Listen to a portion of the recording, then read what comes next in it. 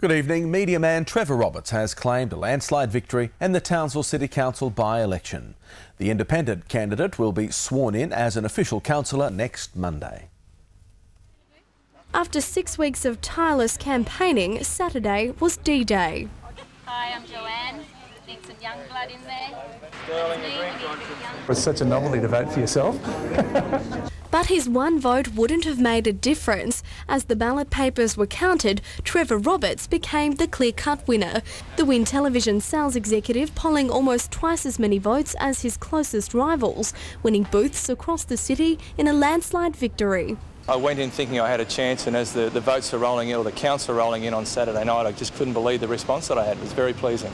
The councillor-elect today met with Mayor Les Tyrrell, vowing to be an independent voice on council. I like to think for myself and make my own decisions.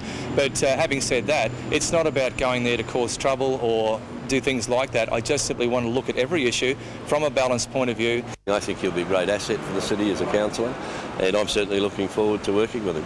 Greens candidate Jenny Sterling was runner-up. For the past 4 years, she's thrown her hat into the ring at every election held in Townsville. Despite tasting disappointment again, she's now looking to next year's state election and says she's content with the weekend result.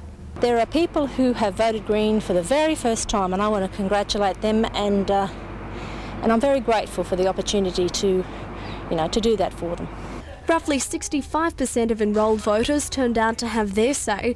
Council says it's not a disappointing figure. There was about a 6-week lead up to the election, so the candidates didn't have a lot of time themselves in terms of doing their door knockings and getting the information out there. Council will decide whether it will fine non-voters at a meeting on December 16th. Claire Robinson, Win News.